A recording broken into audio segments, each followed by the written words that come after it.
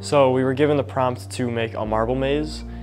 We only had an hour to do it, so we were just thinking back to like in DDP, our class, like Miss Choreo had us build a marble maze, so we kind of took our ideas from that class and we kind of put them towards this. Basically, the more time your marble takes to travel through this maze and the more events that you create that correlates to the high scores. I'm proud to be part of TSA.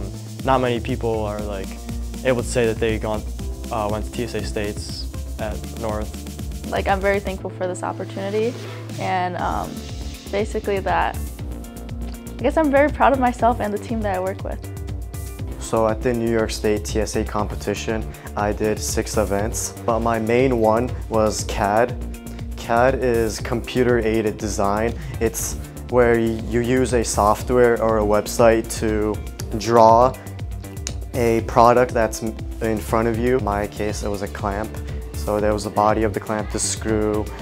There's, I think, 4 schools participating, and we're the only one from Buffalo. The other schools are from Central New York, Ithaca, so I just feel honored and special, like representing New York State.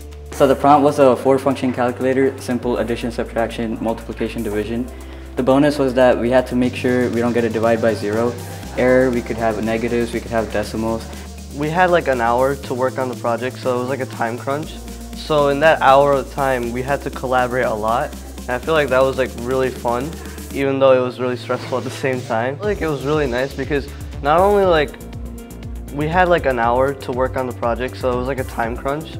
So in that hour of time, we had to collaborate a lot. And I feel like that was like really fun, even though it was really stressful at the same time. And again, like Karthik said, we weren't really expecting to win. This competition, we went in with the knowledge that we learned from previous computer science classes that we took. And oh, this is a huge deal. We are representing the entirety of New York State in the national competition. And that's when it really said, like, this is a big deal to be involved in this.